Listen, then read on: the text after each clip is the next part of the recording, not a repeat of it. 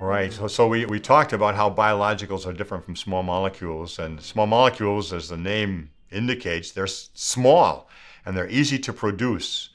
Chemists are able to synthesize them without the help of living tissue, of living cells. And they run chemical reactions. And so once the chemist has the product, the chemist is able to analyze the product and demonstrate it's 100% pure. No other impurities in the product. Great stuff. The biological, of course, is very large. It's a peptide. It may be 200 amino acids long, 2,000 amino acids long, 10,000 amino acids long. It's a very, very large molecule, and because it's produced by living cells, you're never going to have it 100% pure. It always comes with other stuff that the cells have produced. So just like the wine production from the Rutherford winery, where grapes from one 10 square foot plot produce a wine that doesn't taste anything like the wine from another 10 square foot plot right close by because of the air, the rain, the soil content, the bugs that are attacking the grapevines, all those things. You're going to get this large variety of taste and mouthfeel and aroma in the wine.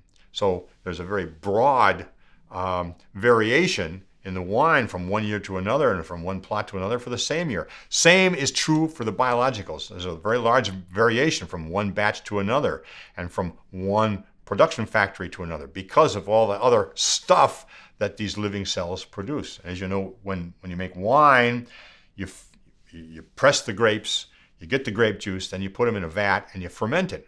What's going on in fermentation? Oh, well, there are living cells, yeast cells, that go in and ferment the sugar, convert it to alcohol, and they do all kinds of other things. And it produces this very complex mixture of ingredients that we all love as wine. Same is true for the biologicals.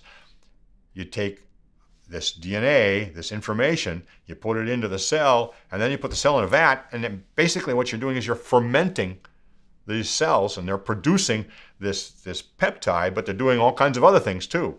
And the juice that you get out, it contains that peptide, but that polypeptide, but it is in mixture with all kinds of other things. That's why the biologicals are so different.